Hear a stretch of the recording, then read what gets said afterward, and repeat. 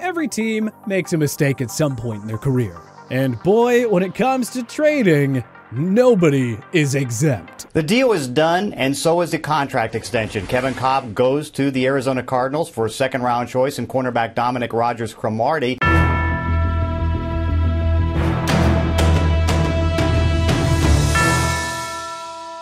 We've seen quite a few trades absolutely backfire on pretty much every single team over the years.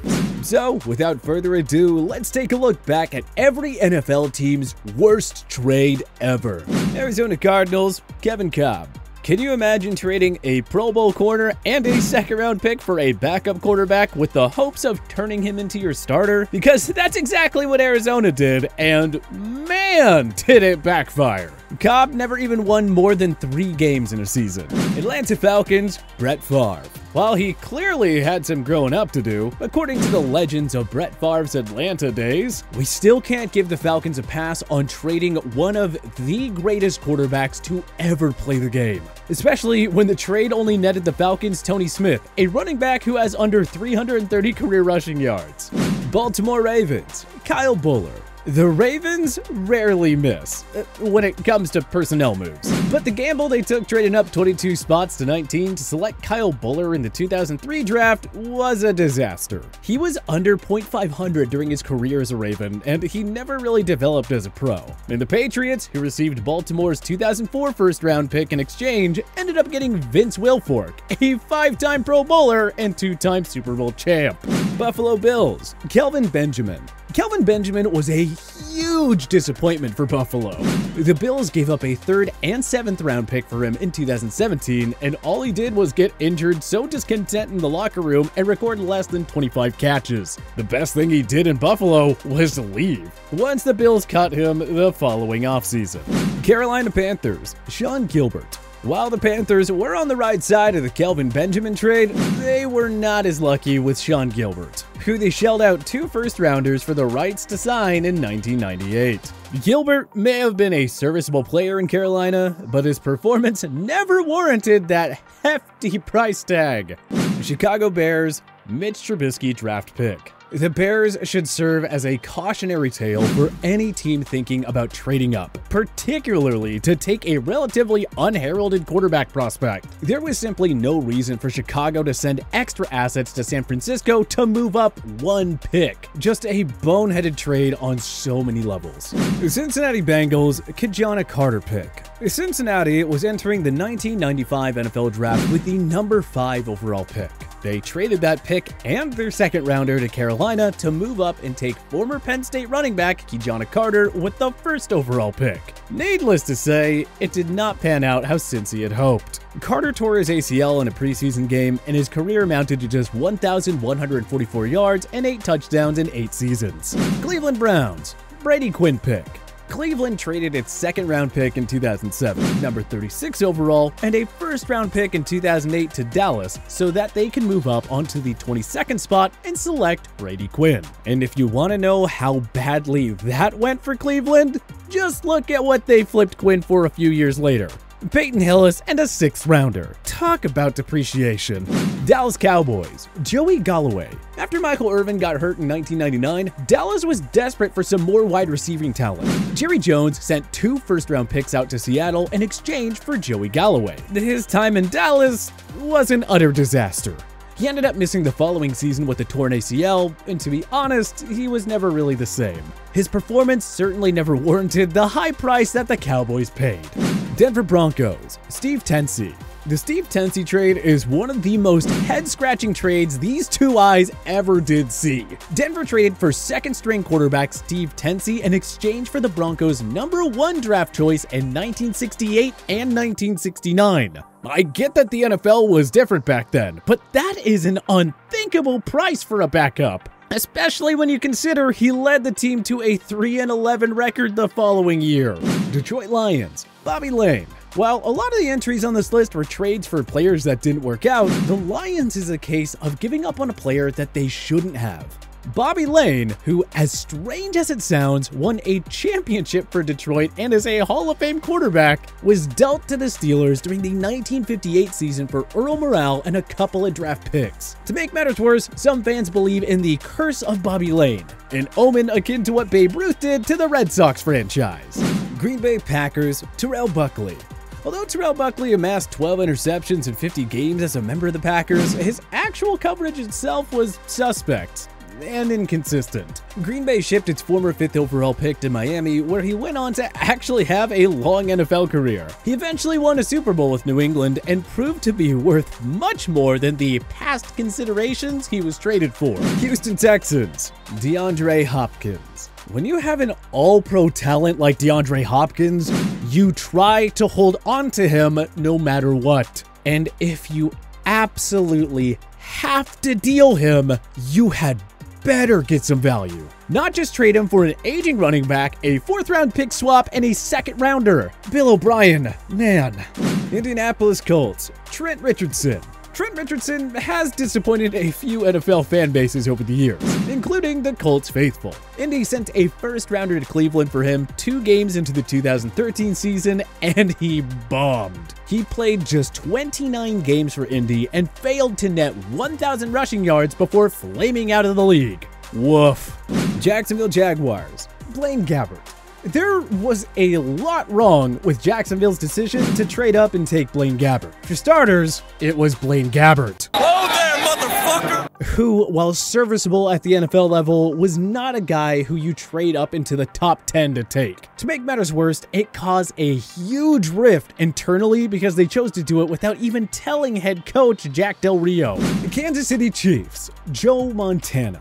For our younger fans, Joe Montana was Tom Brady before Tom Brady. And like Brady, he had a falling out of sorts with his trademark franchise, the 49ers. Except instead of departing in free agency, Montana was traded to Kansas City in exchange for a 1st-rounder. But the team never made it to the Super Bowl, which was clearly the ambition in bringing him in. Las Vegas Raiders, Randy Moss. The Raiders were in a tough spot here because Moss clearly was over being a Raider. But when you look at the trade on paper, it simply has to be included. They sent him to New England for a lowly 4th-rounder, and all he did was put up some of the most preposterous seasons a wideout has ever had, including the legendary 07 season right after the trade, in which he netted just under 1,500 yards and hauled in 23 touchdowns. Los Angeles Chargers, Ryan Leaf pick.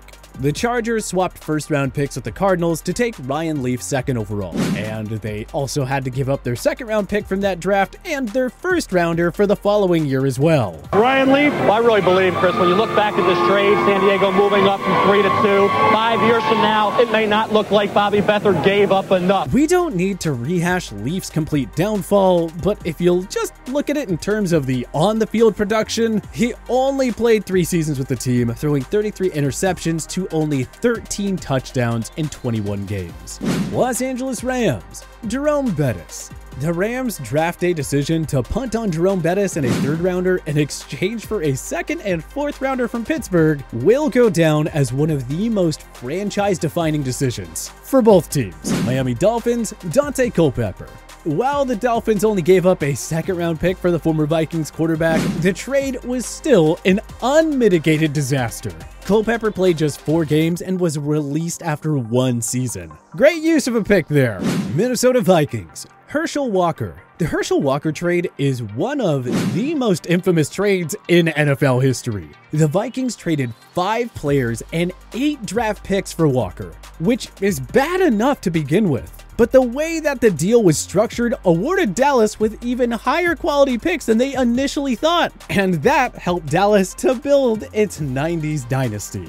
New England Patriots, Chad Jackson pick.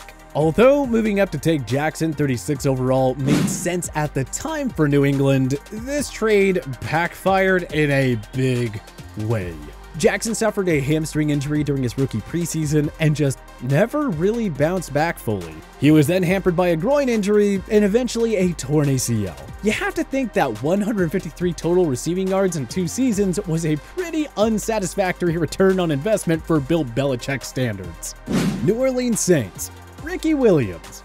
Ricky Williams was an amazing college football player and a great pro in many ways, but the Saints' method for acquiring him simply could not have been worth it. New Orleans gave up every pick it had in the '99 draft, plus 2 of its first 3 picks in the 2000 NFL draft, all to move up from 12th to 5th to select Williams. They get Ricky Williams for less than some people might have imagined. Chris, they couldn't be more excited. Mike Ditka came in with a big cigar here today. I think he just lit it up. That is a king's ransom, especially considering how quickly their relationship deteriorated. The Saints traded him away within 3 seasons.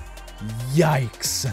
New York Giants, Leonard Williams. The Giants were sitting at a paltry 2-6 at the 2019 trade deadline when the team decided to send 2 draft picks, a 3rd-round pick in 2020, and a conditional 4th in 2021 to the Jets for defensive lineman Leonard Williams. It was curious that the Giants were 4 games under .500 and acting like buyers at the deadline, particularly for a guy who was set to become a free agent that offseason. The team went on to lose 5 games in a row and finished 4-12, while Williams accumulated just 1.5 sacks.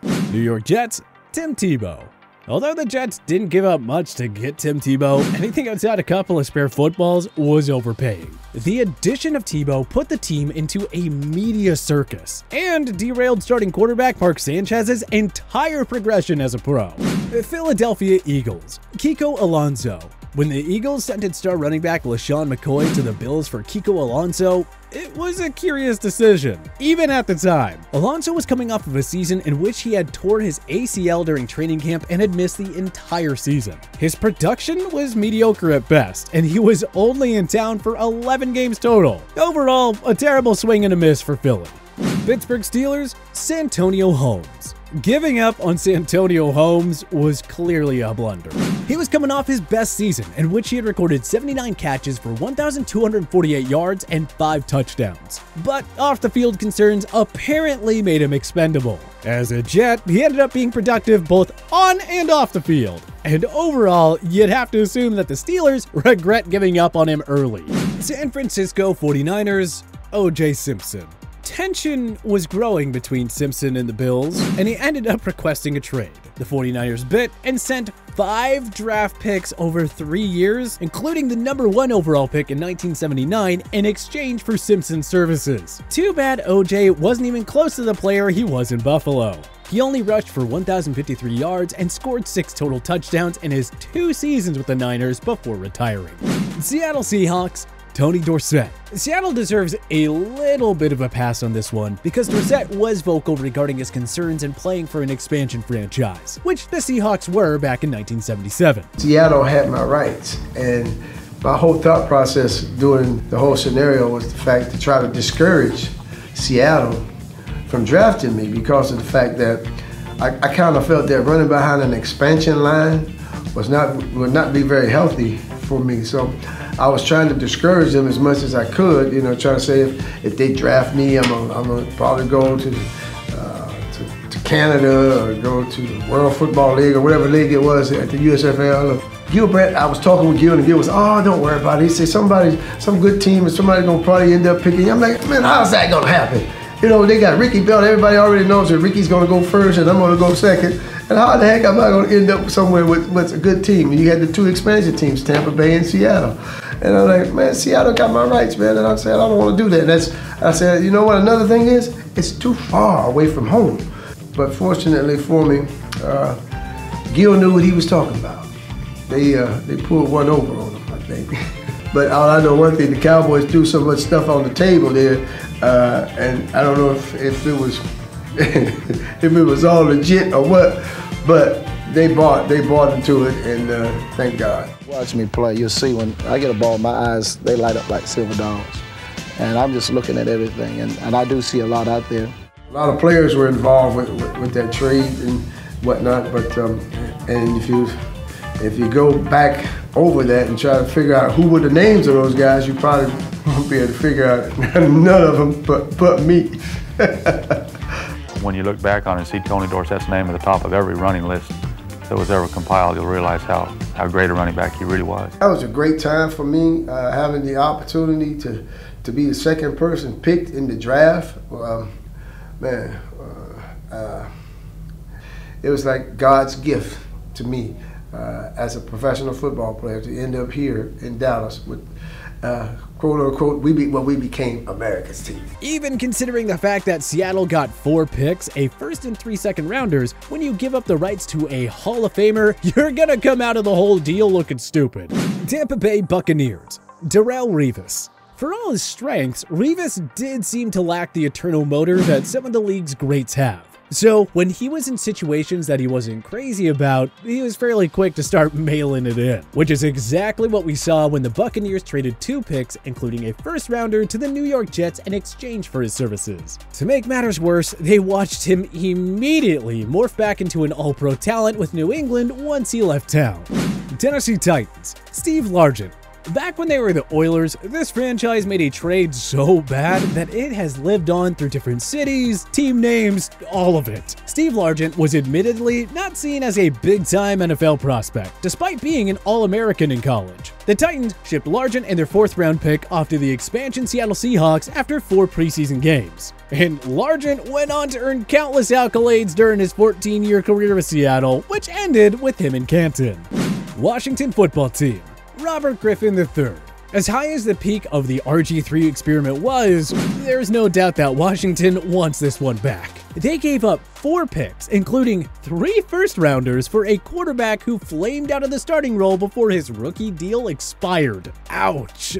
But what do you think was the worst trade in your favorite NFL team's history? Join us in the comments section below. If you like this video and learned a thing or two, clicking the like button helps out a ton. And hey, we appreciate it. If this is your first time coming around to TPS though, subscribing is a great idea because we put out videos like this every single day. But as always, thanks for watching and we'll see you guys next time.